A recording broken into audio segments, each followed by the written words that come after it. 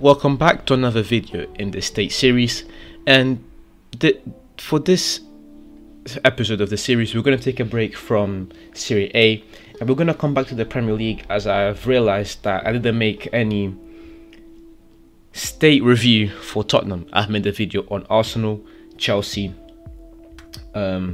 City and Liverpool, but I am yet to make an updated video on Tottenham and Manchester United. So I want to finish that. Let's finish the Premier League top 6.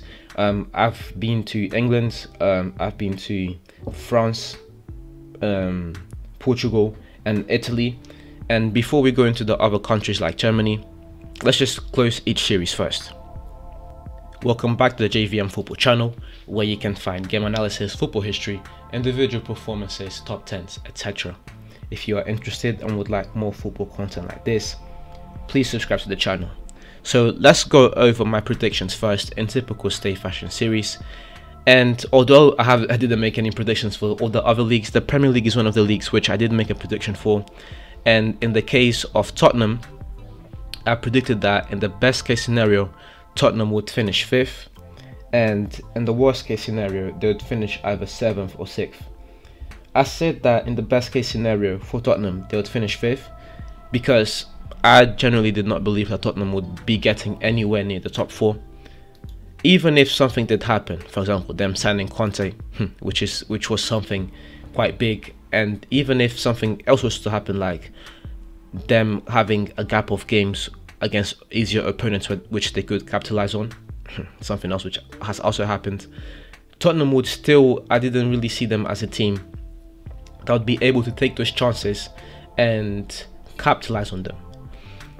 You take, for example, and these are two scenarios which I've just highlighted that have happened this season, with them getting Conte, one of the best managers in the league and someone who I thought should have gone to United and who would have had a great impact at United. And with the whole COVID situation, Tottenham managed to get, they have a few games where if they win these games, they're going to be in the top 4, but they've been messing up those games. So apart from the game against City, the other 2 games Tottenham have played, they've lost. If you're going to get into the top 4, you can't be losing those easy games.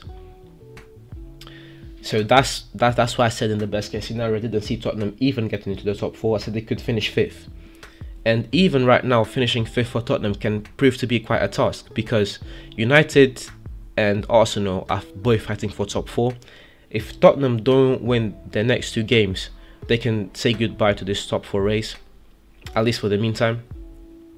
And even for 5th place, even for 6th place, which I said it was going to be in the case scenario, they still need to go over West Ham and Wolves. This fight between 3rd and 8th right now is very interesting in the Premier League. And if Tottenham play their hands right, I believe that they can finish in the top 4. At the moment, looking at the table, you could say that if Tottenham play their cards right, they can finish the top 4, which is something even better than what I predicted. Now, looking at their worst case scenario, if Tottenham don't pattern up, if they don't begin to win these games, these must win games, then they will suffer. And the worst case scenario that I said is going to be even worse. So let's go over what have Tottenham done well this season, and looking at like the different leagues that they're in, I'll say that the only thing Tottenham have done well this season is to sign Conte.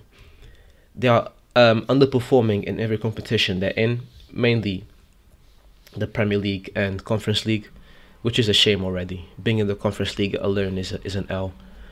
But in those 2 cases, I don't really see them,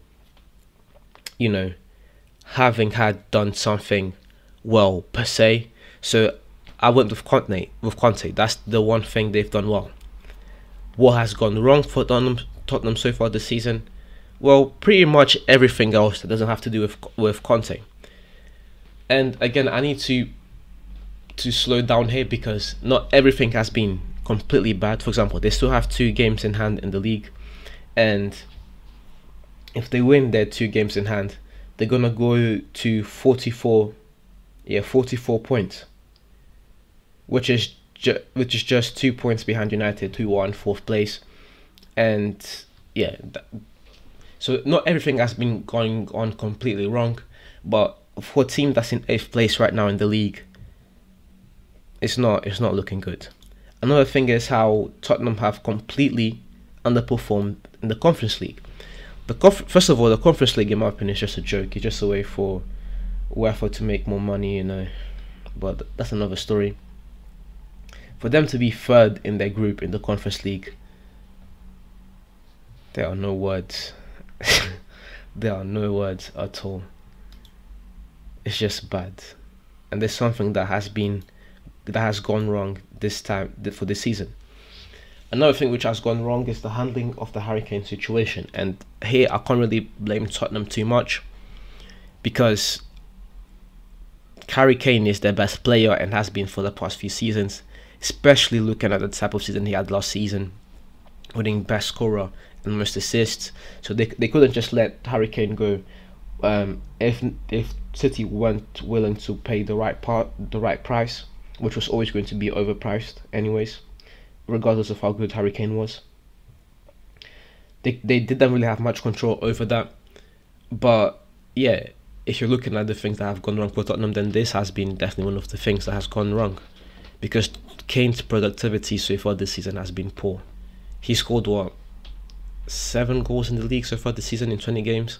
This is not typical Harry Kane, and it has hurt the team. And you could point at perhaps this is one of the reasons why they have performed so bad in the league. So these are the 3 things I would highlight as going not too well for Tottenham: underperforming in the Conference League, not doing that well in the league, and Harry Kane not being the typical Harry Kane that Tottenham get. I usually finish these Tate reviews with top 3 performers, but I'm not going to do that in this video because I don't really see top 3 performers for Tottenham. Even the go-to guys you'd look at in Kane and Son, they're having poor to average seasons. Who else are you going to look at? Sanchez, Højbjerg? I mean, I'm skipping this part in this video. Thank you very much for watching the video until the end. If you enjoyed the video, please leave a like and subscribe to the channel for more game analysis, football history, individual performances, top 10s, etc. This is the beginning of something special, and it would mean the world to me if you subscribed and helped me to grow this channel.